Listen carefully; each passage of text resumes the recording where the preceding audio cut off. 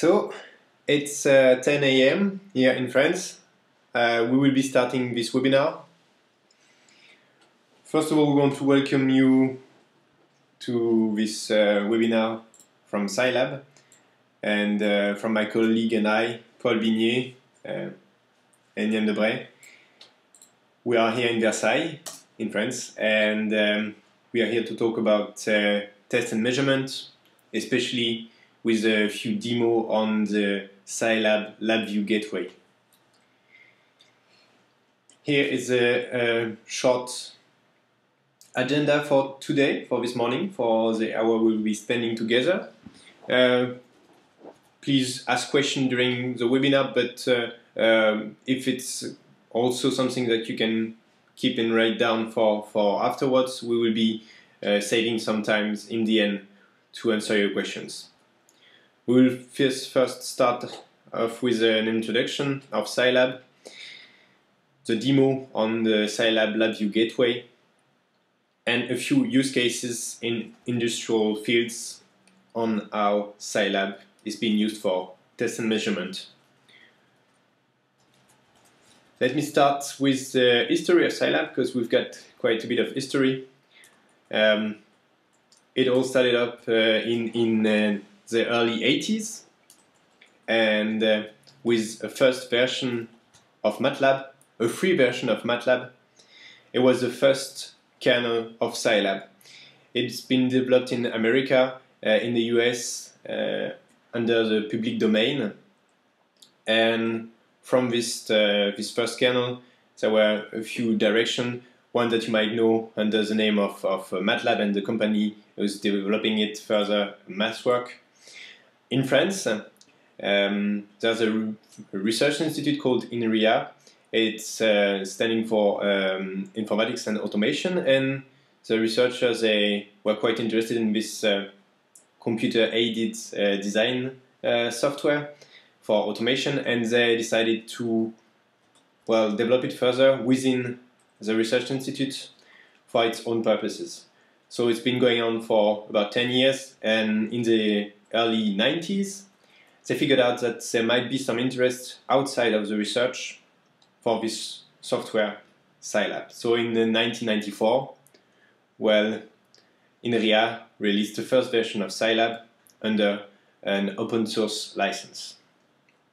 It's been developed further within INRIA as the project Scilab, and in 2003, well, they gained quite a lot of interest within the industry, especially in France, so they decided to create a consortium with a few industrial companies in France in order to confront the software to industrial needs. The companies were big companies such as Airbus, the French National Space Agency, CNES, a few automotive companies such as Renault and PSA, Peugeot, and also ArcelorMittal, some other companies in other fields. Je vais attendre 2 secondes, s'il te plaît, il y en a un qui a dit qu'il avait pas de son. Fabrice, is Fabrice the only one having sound trouble? Or is the rest of you guys fine? Can you still hear us?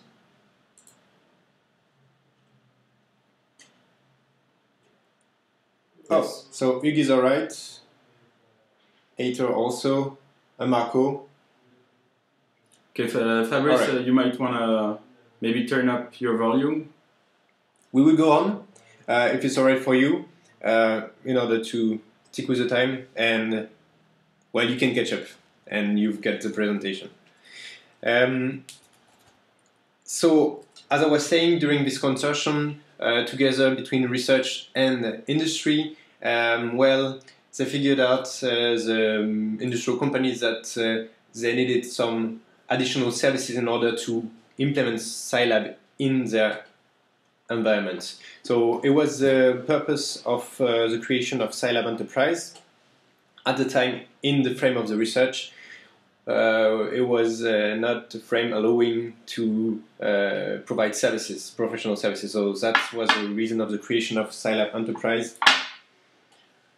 Sorry, along with the consortium. And as the purpose of the consortium was fulfilled of making Scilab of a good quality for industrial use, well, the whole development team of Scilab came to Scilab Enterprise. So today, here at Scilab Enterprise, we are the official developers, publishers of Scilab. We're a small team of software developers and applied mathematicians, and kind of a startup. Well, as you can see, only 3 or 4 years old. So, about the state of Scilab today, the software, it can be downloaded on scilab.org. Today we register around 100,000 downloads per month in about 150 countries. France is one of the first source of downloads, but there's also quite a lot of traction in America, in South America, in countries such as Brazil, also in the US, in India. We've got a good partnership with IIT Mumbai, which is kind of an equivalent to the MIT, but in India. So they are teaching Scilab to around, I think, also several thousand engineers per year. And as of today, the distribution when you download Scilab is composed of 3 parts. So the first part is the workstation software Scilab, the computing engine. The second part would be an equivalent to Simulink, which we call Xcos. It's it's meant as a graphical interface for modeling of systems and simulation of dynamic system on continuous and discrete time scales. So we can discuss a bit further about that. It's not the main focus of today, but just so that you know, it's also a good interface to design control system. And the third part is server software, Atoms. There's a public repository, atoms.scilab.org, which enables the download of additional toolboxes developed by us or by the community. At the moment, there's around 200 toolboxes available on atoms.scilab.org. And this mechanism of Atoms is also enabling the download of these toolboxes directly from your Scilab environment. So you get a small box within the Scilab environment in the menu, and so you can go click on it and download some of these packages. So this is it for first overview of the product.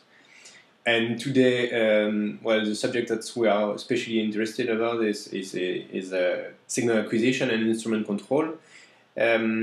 Here, we've been developing a few modules, additional modules, especially with the help of National Instruments.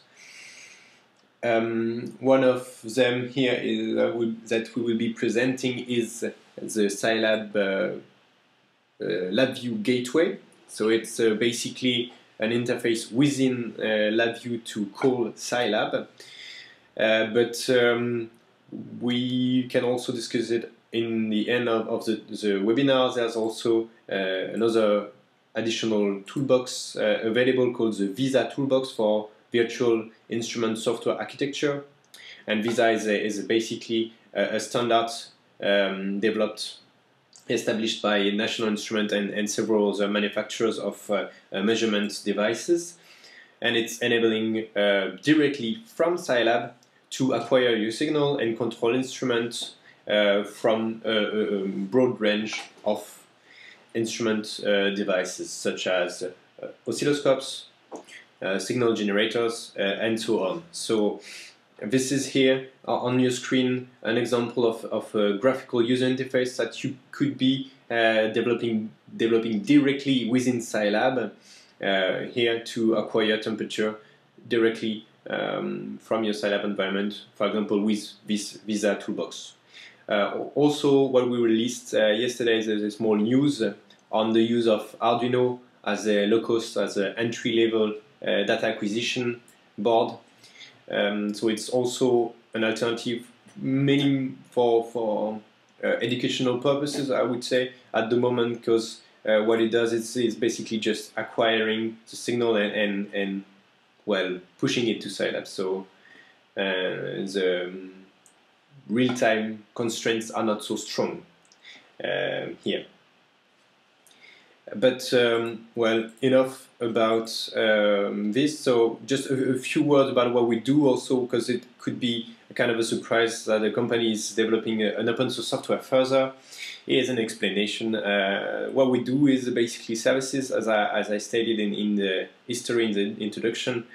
We do services around Scilab, such as trainings, support, and specific developments.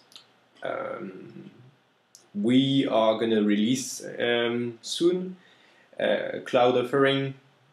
The first step of that would be for you to be able to deploy your scientific web application directly on our services, on our server, in order to push it to your user worldwide through a simple browser. So this is it for the small words on what we do on a commercial level.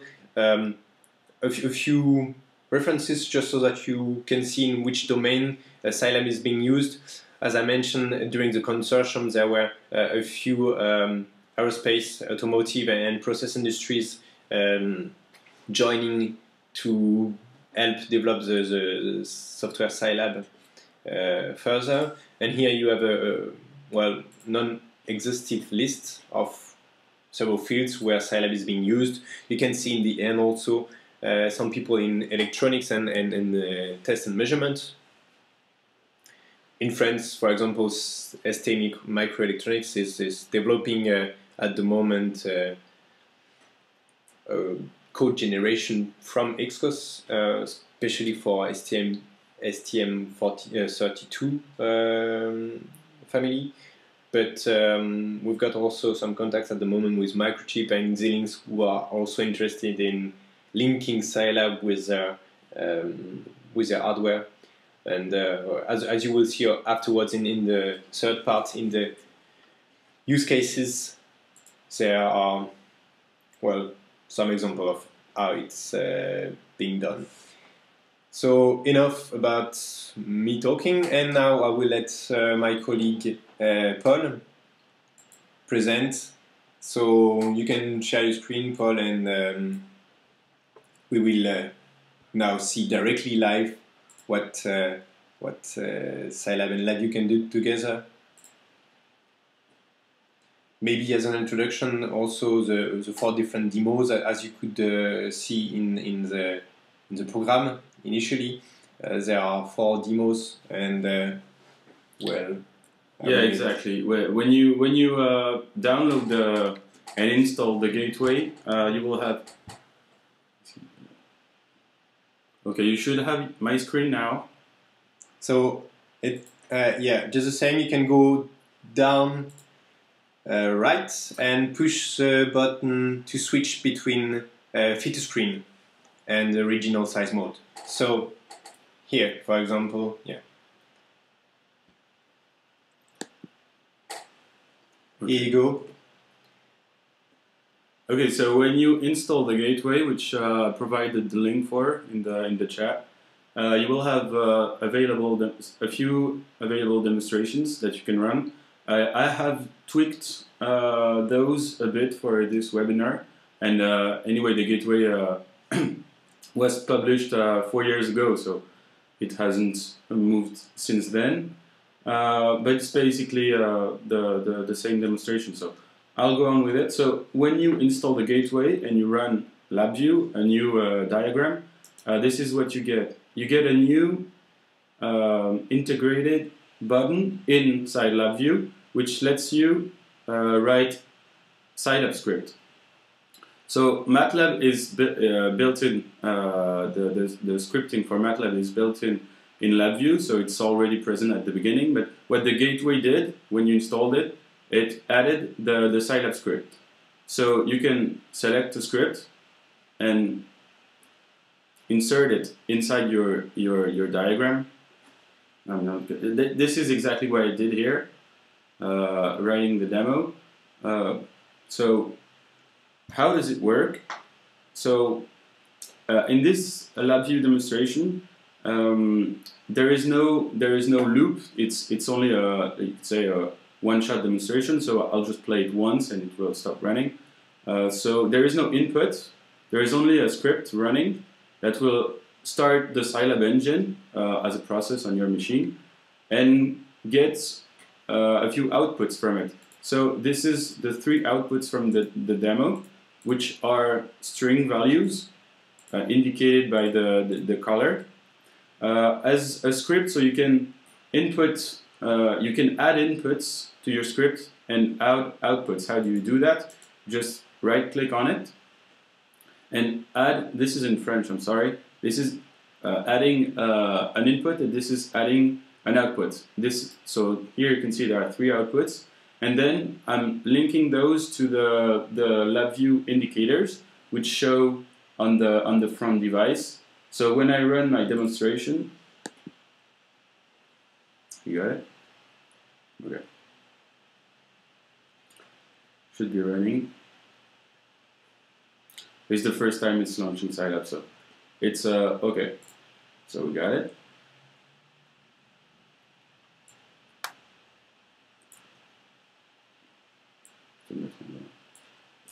Okay, so what happened here? So Labview ran my Scilab script asking for the get version function, which is a Scilab built-in macro. It asked for some debug info, again a Scilab function, and it asked for a plot 3D. That's why it took so long, it's because it's launched some graphics in Scilab. And so this is why I got this plot. It's because it's the demo for when you run plot 3D in Scilab. And in the string value, so it outputted a vector of strings.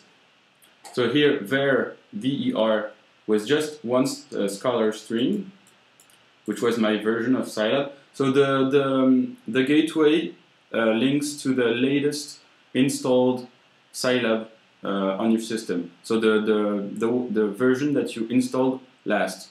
This is why it's linked to my 552 here, which is the latest long-term support version of Scilab. Okay, and in the debug info 1, which is here, there is info about your system, the number of processors, etc. Some information that we could need if there was a crash in your Scilab. And as well here, so those are the 2 outputs of get debug info inside Scilab, helping us know letting us know a bit more about your system. So you can try these demos, and that's just the first easy demonstration, just to prove that the gateway works on your system. And again, that you can benefit from the graphic functions of Scilab inside Labview. I'm going to switch to the second demonstration now.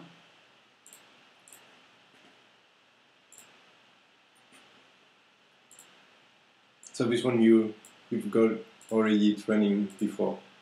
I'm sorry? You got it running before. You didn't push play. It was already running. Which one? This one? This one, yeah. I don't know. This one, I just loaded this one. Okay, it's directly loading like this. Yeah, it's loading like this. Okay, so this one I think I tweaked a little more. so you might not recognize exactly the script, because here there are two versions, the vectorized and the sequential. And I think in the demos originally this is not present. But this goes to show that you benefit from the vectorizing capabilities of Scilab in Scilab Labview. So what happens here? As inputs to my, so there is a big loop here, so it's going to run for every 100 milliseconds. So my inputs are the indicators here in Labview, which come in here and there, and another here and there, and a few constants, and they're all going to my Scilab script, which outputs the coordinates of my the dots in the 3D surface plot. Je vais vérifier s'il y a des questions en fait. Une fois que... Ouais.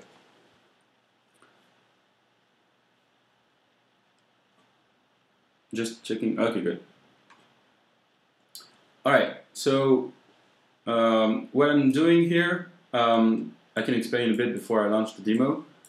In Scilab, I'm gonna create two vectors, which are gonna be x and y, and I'm gonna do it in two ways, calculating the coordinates of the points. One way is going to be vectorized, and another one is going to be sequential.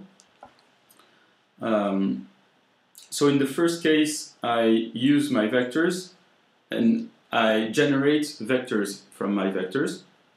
So that's why V1 and V2 are still vectors. I'm even generating, after I got my two vectors, a matrix, two matrices, a map1 and map2, and which will give me, by adding them both, my ending z, which are going to be the altitudes. And so this just takes 4 lines. It's very easy to do. I could have even do it z equals rep mat1 plus rep mat2, but this is an easy and readable way to do it.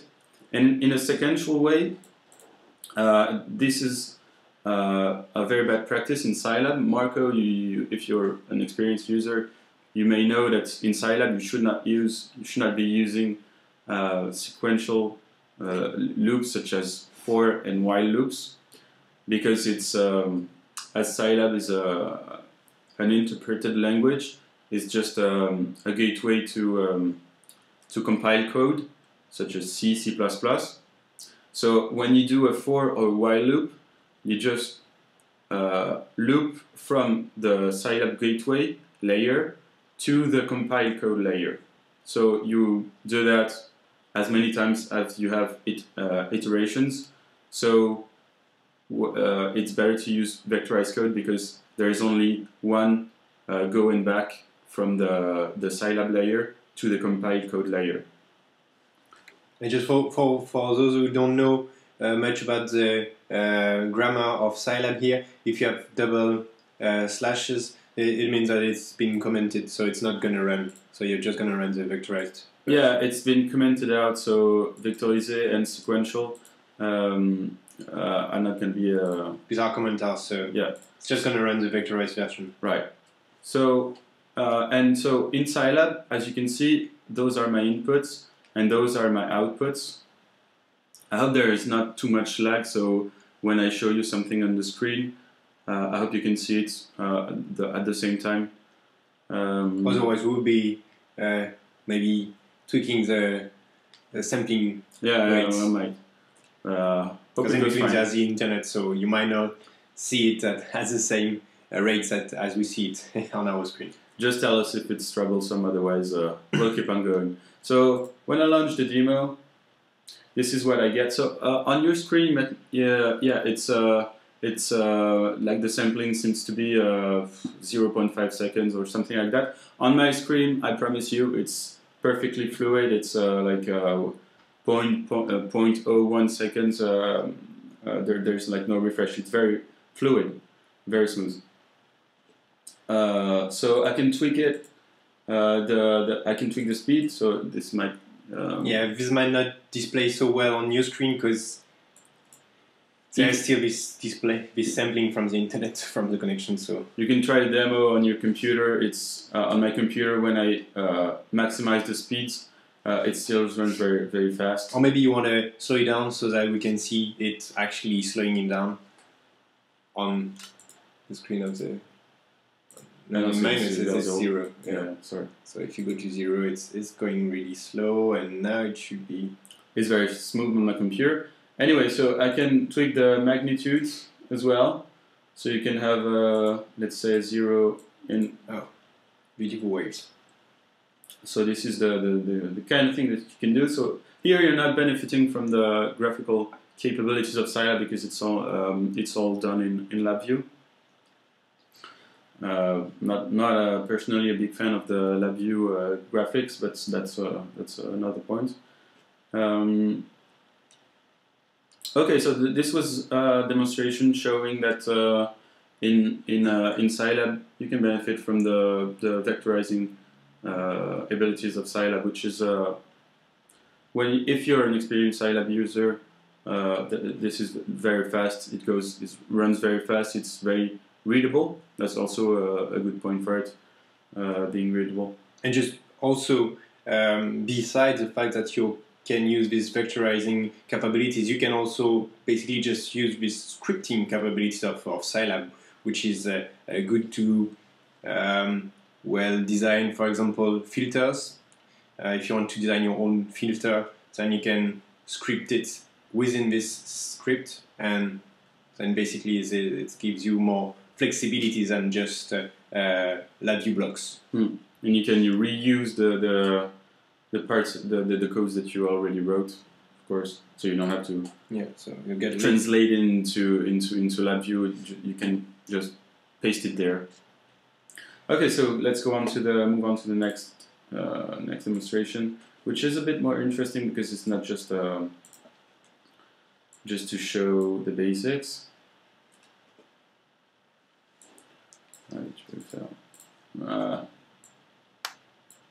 Okay, this is very common. I don't need it's good. All right. Okay, this is a very common amplitude modulation example. So you have a carrier signal. You start with a carrier signal. You have a message that you want to modulate, and so those are going to be the two first inputs, and this is going to be the output. The AM signal is going to be the output. This is. It's alright. Just go on and just. Okay, so here in Labview I have added a bit of comments so you can see how the flow goes. So on top you have the carrier and the bottom the message. And in Scilab this is done in just a couple of lines. So you have you build your vector. Your x-axis vector. So here t is a vector. See, this is the way in Scilab to create series. You build your carrier based on the indicators from Labview. So with cos f times t, this is my vector, and this is a constant, right? So this is all going to be a vector just because t is a vector. So this is going to be a vectorized operation. Scalar times vector, it's going to be vector, plus scalar, which is going to do vector. So carrier is still going to be a vector, and message as well. It's pretty much the same. And my modulated signal, which is going to be, so we said that this and this were vectors. So this U, where is U? Where are you? There is. Oh, it's just a scalar. So this is a scalar times vector is going to do vector. So here we have one vector times another vector. This is why we use. Go a bit slower because it doesn't display as fast as you speak with your mouse. All right. Okay. So this is a vector, and carrier is a vector as well, which is why we use that operator in Scilab, dot times, which is dot star, dot times, whatever, which is going to do element-wise multiplication of vectors. So AM is going to be a vector as well, which is the first vector times the second vector element-wise. All right, so this is very common as well. And when I run it, nothing's going to change on my screen because this is running. So now when I tweak my inputs, if I modify the frequency of my carrier signal, but it's not exactly what I want to do, this is more like it. I can modify the phase, I can modify the amplitude, and it's going to show on my AM signal at the bottom.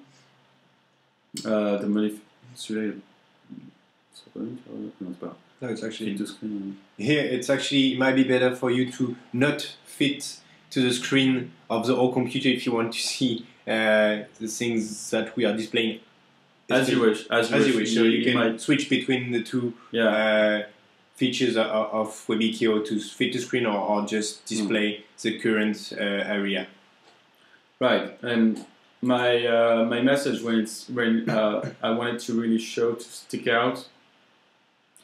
I can lower the frequency, so this all shows in my AM signal. So what happens here? So we start from the inputs, the indicators of Labview.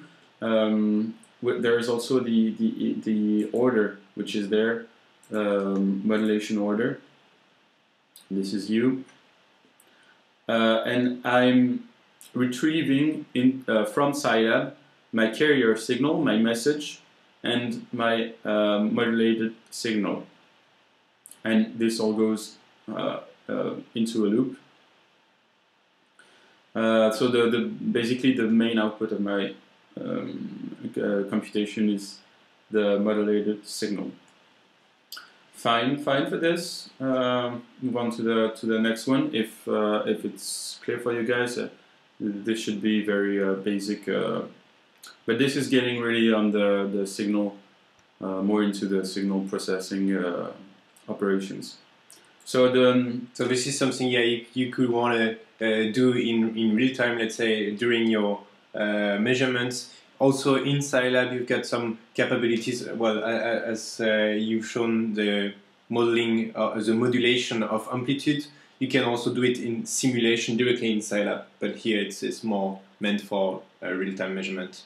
There was a question from Fabrice. We can answer your questions here. It's more global on the function of the capabilities of the gateway. We would answer to that later. But I think on this one, we can go further to the last. Yeah, I had 4 demonstrations to show you, so we're gonna move on to the last one. So this one is linking it with hardware, basically, so it gets interesting. There it gets real. This is where it gets real. So it's bigger because it's more real. So here also, as you can see on our camera, we've got this NIDAC, so this acquisition device. It's really simple. It is just here for, let's say, educational purposes. We've got a microphone, but also all sets of analog and digital input and outputs, and with well, also here some special volt inputs. But here, what we'll be only using is this microphone. Right. So on the okay. All right. Just gonna take it from a wide angle.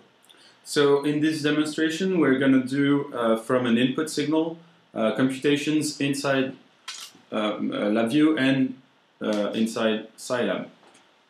So on the diagram, this is the input, the DAC assistance, which is going to capture the signal and route it to either Labview or Scilab. So the signal is gonna be output by this link. There we are gonna put a gain on it and send it to first the least interesting one. It's gonna just be output to the DAC without any modification. So this is a bit dumb, but if we input the signal, we can output it also from the same device. This has no interest. The second one after the gain is gonna be we are gonna use tone extraction from Labview. So there is a simple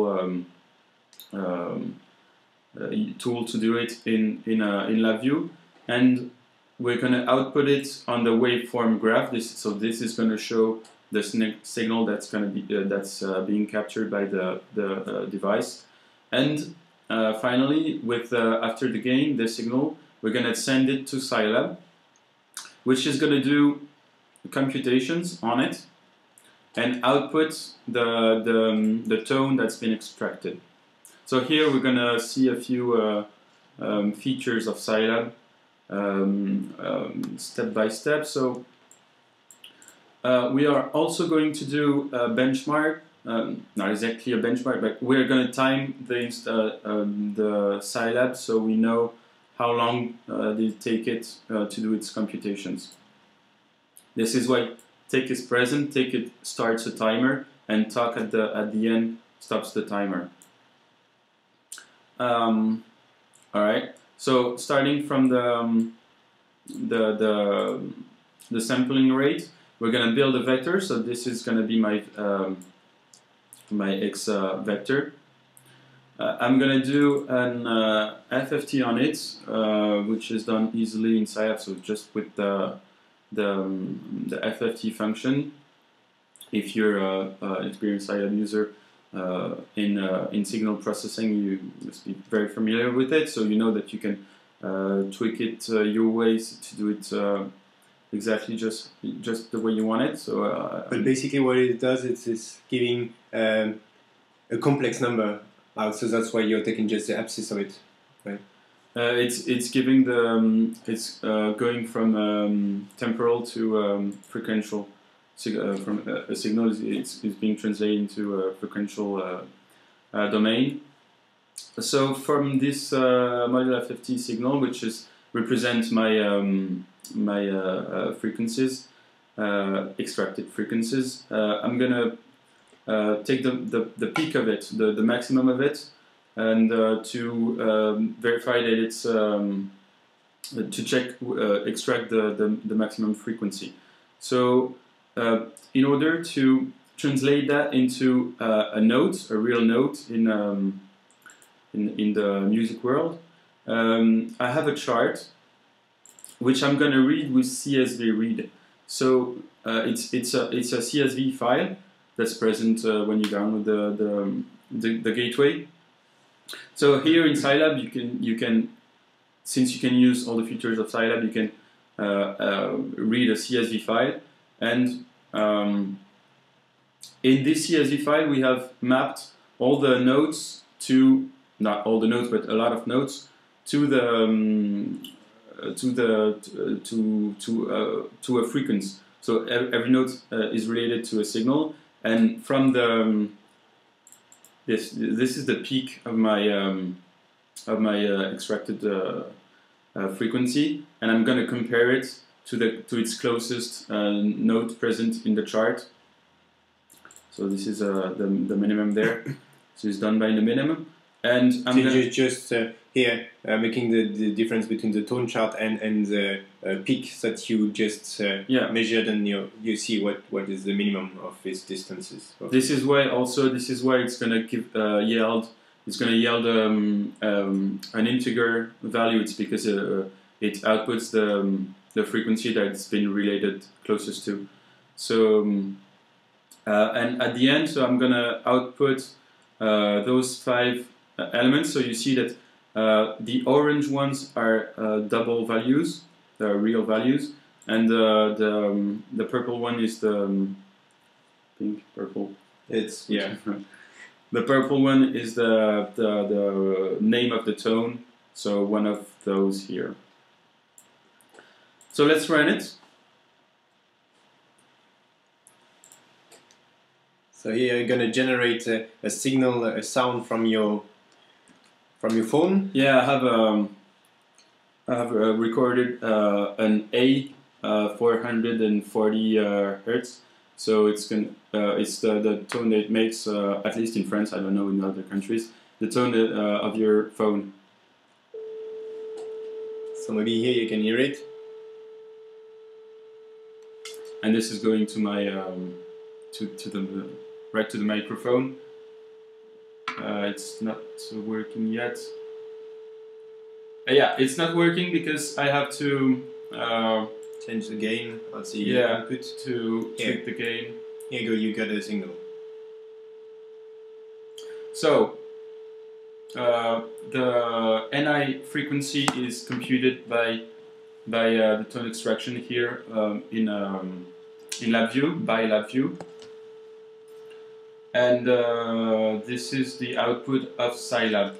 So we see that this is the integer value from the chart. The note that is being, so you can see that it's an A4. We output the sampling rate just to show that it's the same. It's been saved from the input. There is no cheating here. And the bench, just the timer, telling us that the whole computation, the whole Scilab script, took about 0.022 seconds, something like that.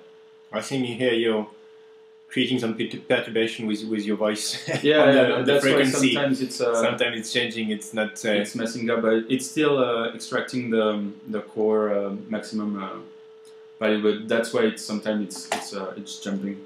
So perfect. So I think we're done with the demos. I'm done. Do you have a few more words? Maybe here we had a question from Fabrice, and I think you can answer it on the range of capabilities of this gateway. If all of the functions of Scilab are available on Labview. So can you answer that maybe?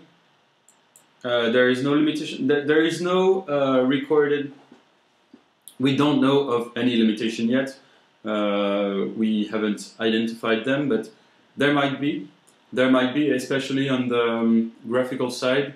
If you want to use graphical capabilities of Scilab, it has not been tested thoroughly. So you might wanna try it yourself and give us the feedback.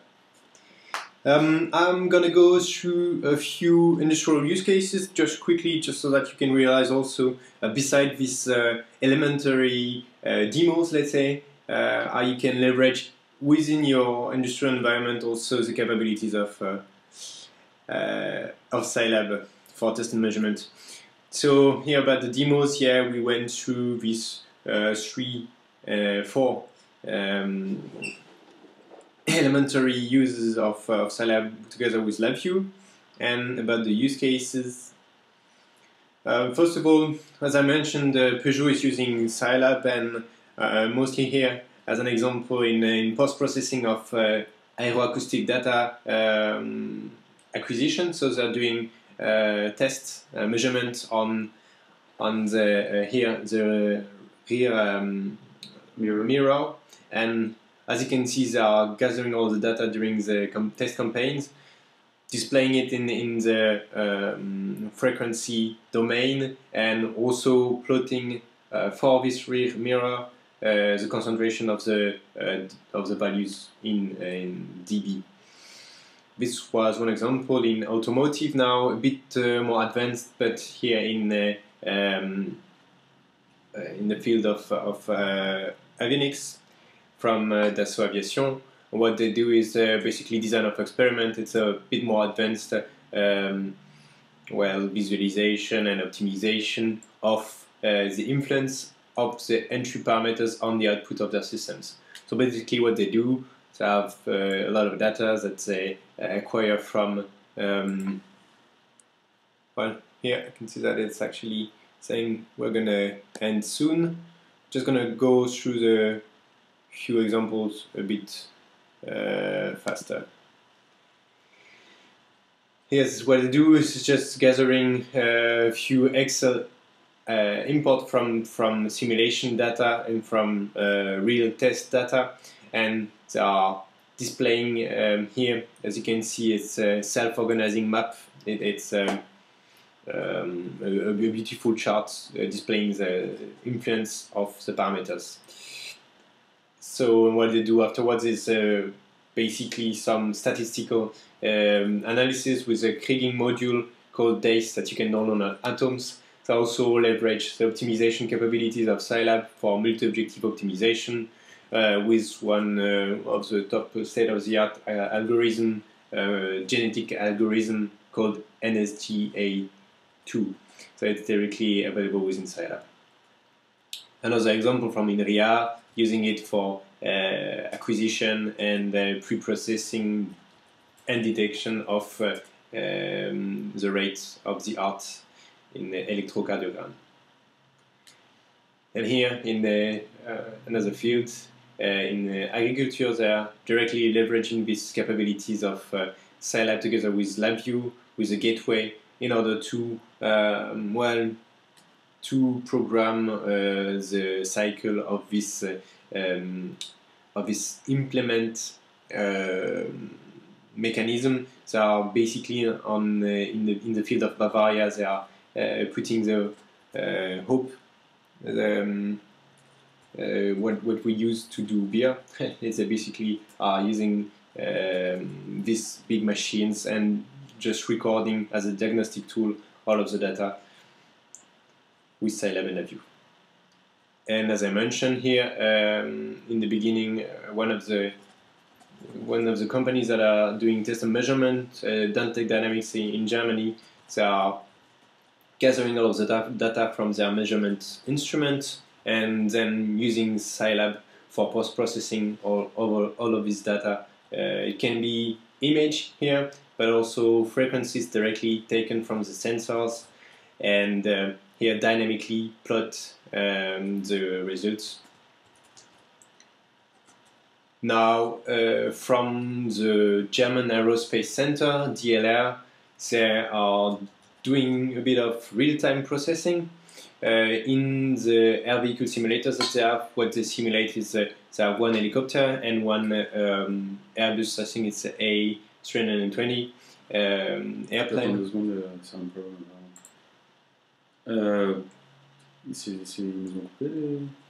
That's okay now.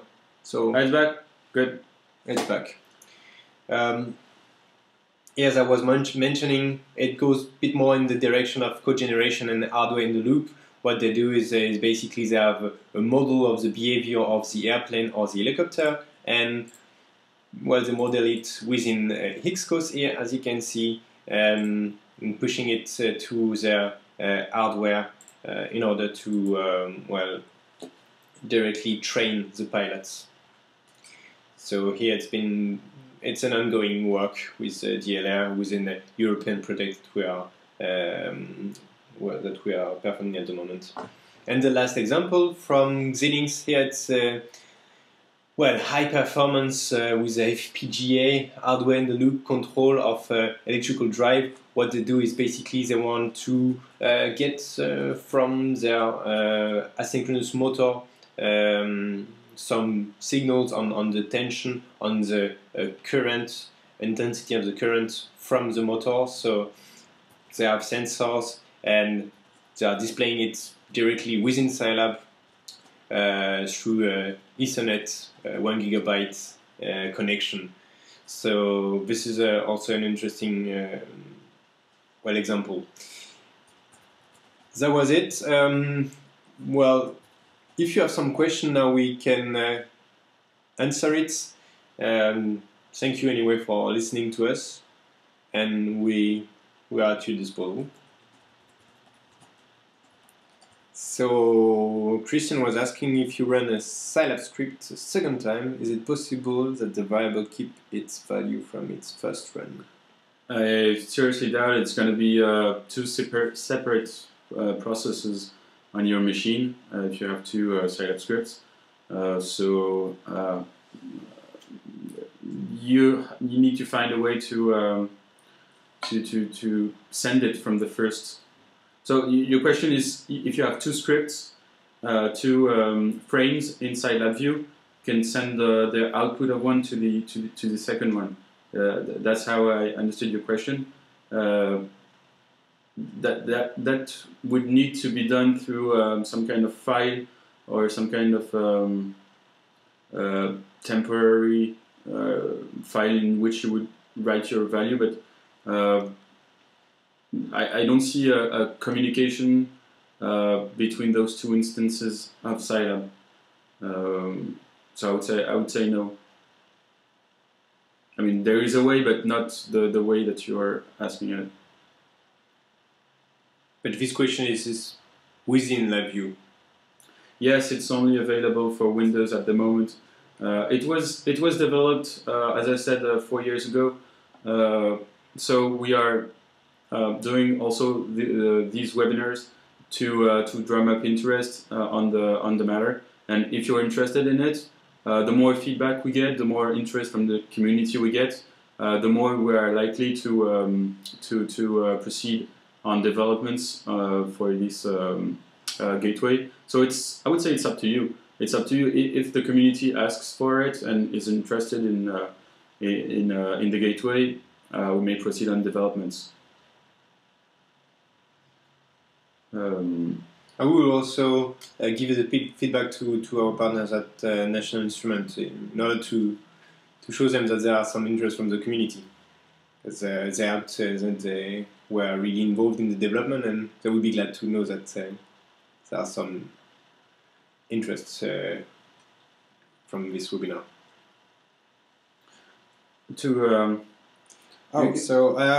You contact us so directly if you go to scilab.org or Scilab Enterprise. There are some links on contact. Thank you, Fabrice. Yeah. Contact at Scilab no, it's Thierry. Sorry? What is it? Contact scilabenterprise.com. I'm gonna just write it down. Also, my direct address if you want to contact us for further questions. I will also be sending you an email, and this way you would have our contacts for any further questions. Where was it? Marco, could you please? Are you saying? Is your question comparing the two capabilities, the graphical capabilities of Labview compared to the ones in Labview? Is that your question? I mean, is it useful to use plotting capabilities in Labview? The question only means something if you compare it to the Scilab. Alright, okay, sorry. Okay, I would say it depends on what you do, but in Scilab we have we have features, graphical features that are not present in Labview, surely. So it depends on what you want to do, but if you want to do bowed plots or Nyquist or even stuff like that are related to signal processing functions, graphical signal processing functions, you may use them in your Scilab script. So this is, of course, what I showed in just the plot 3D makes no sense in itself, but we have plenty of signal processing graphical functions. So those make sense to use in Labview inside a script. Also, besides the functional domains of the plots, you get some capabilities within Scilab to play with your plot. You can export it, you can change the scale, you can add up some titles, and I think it's something that you cannot do so well on Labview. You get an environment within Scilab where you can get the graphic handle with axes and change the colors and make some modification on on your plots. What you might want to do for that, it's running an instance of Scilab, just double-clicking on your Scilab on your desktop, and going to the demonstrations, Scilab demonstrations, and in the Scilab, in the graphics sections, you will find all the features, graphical features of Scilab, some related to signal processing.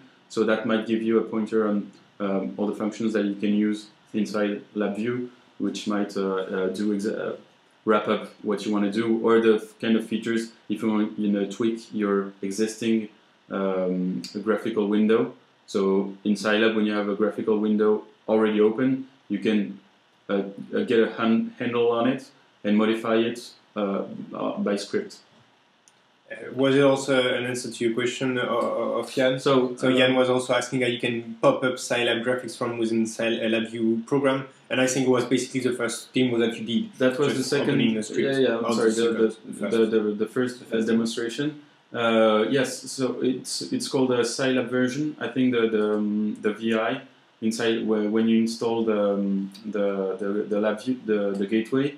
It's called the Scilab version, and it gives you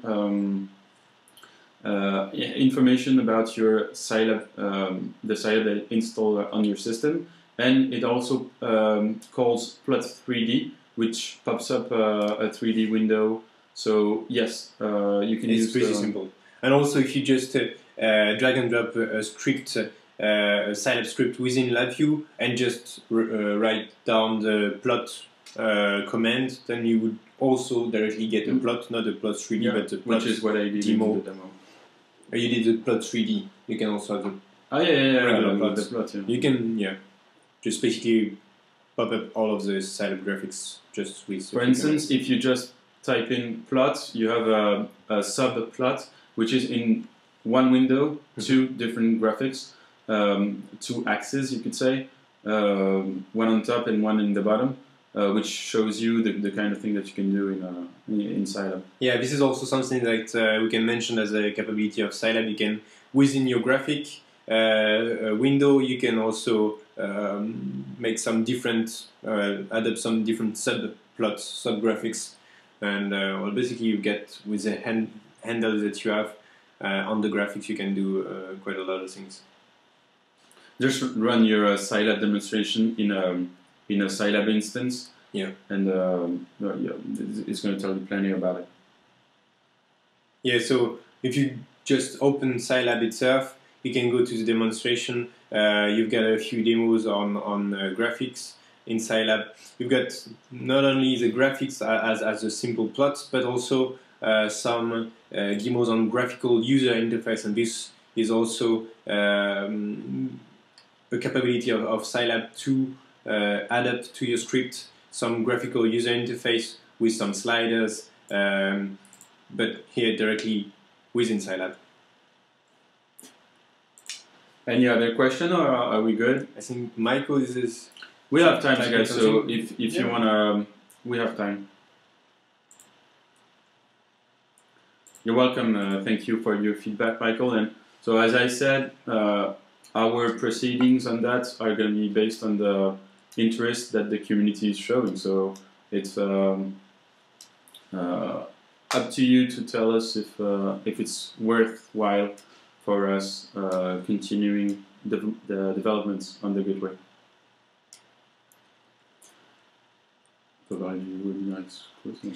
So here, also, but the webinar, it is we recorded this session, so we will be posting it on YouTube or on Vimeo or some other video platform. So if you want to review it in the future, if there's something you did not quite understand, just we'll post the link on the social networks, and we'll send it to you also afterwards as a follow-up.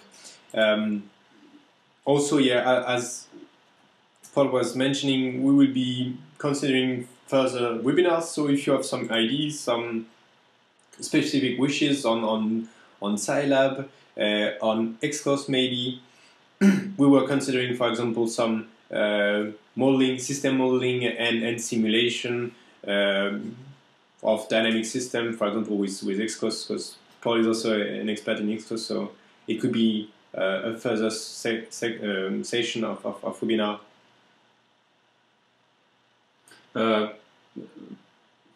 Compare with MATLAB and Simulink. That's if you have a way to have a MATLAB on your computer, which is not the case for me. I don't have 10,000 euros to compare it, so I cannot tell you. I didn't make the comparison with MATLAB, honestly. Yeah, I didn't quite understand the question of James about the comparison with MATLAB and Simulink. Well, this is something that we can maybe discuss directly about this comparison of the features of Scilab with MATLAB. The question of Michael was how I understood it. How can we connect directly this Visa toolbox to Xcos, to Scilab? So basically, Xcos it's working as a let's say an overlay it's built on top of Scilab.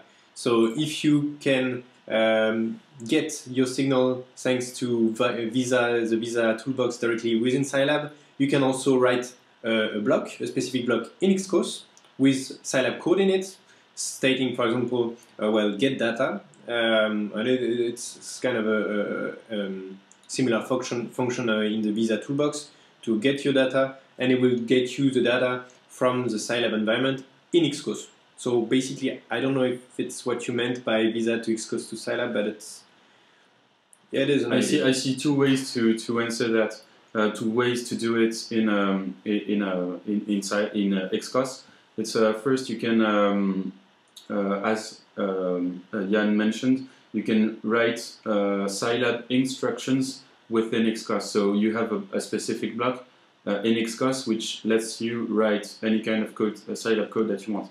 Aside from that, if you just want it as an input, like you want to import from Scilab an input to Xcos, so use an input of Scilab inside Xcos, there is a block called from workspace which lets you first compute values with visas, and if you want to inject them inside Xcos, you can use the from workspace block that lets you inject values inside Xcos. So I hope I answered it in two ways possible.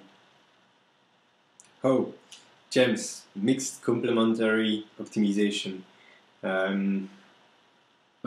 James, not quite sure what you mean by that. Do you mean can you use optimization features inside the Scilab script block in Labview? If that's your question, then yes, of course. Again, go to the sure, of course. Go to Scilab demonstrations. Look up the optimization section, and all the functions that are present there will be present in your Labview block. As I said earlier, we have not identified any limitation. There might be ones because we have not tested all the functions. Of course, in the you see that the 4 demos that I wrote were pretty basics. So I have not tested, for instance, the optimization. So I'm sure they are present because I don't see why they wouldn't be. There would be no reason for it. But since they're present in a standalone version of Scilab, they must be present in the gateway. Yeah. And actually, optimization is a field where Scilab is pretty good compared to MATLAB. We've got a lot of function in linear, non-linear optimization also, as I mentioned earlier with the case of Dassault Aviation, some genetic algorithm, and also simulated annealing. So yeah, this would be actually a good idea to leverage these capabilities of Scilab optimization within Labview script, and this would be definitely a field where both software are good complement and complementary. So I think we will we'll end this webinar for today, and well, thank you all of you for participating, for asking and asking questions and for your interest. And as I mentioned, we will send you a small email just as a follow up, and maybe we can speak also directly in order to have your feedback on the webinar and on the subject of test and measurement. It's very nice to have a direct interface with our users. So thank you very much for tuning in and for listening, taking the time. So it was a pleasure for us as well. Well, and if you want to see us this afternoon, well, we have a second session of this webinar in English at 3 p.m. French time. So, thank you very much to all of you, and well, see you next time for another webinar on Scilab. Bye, guys.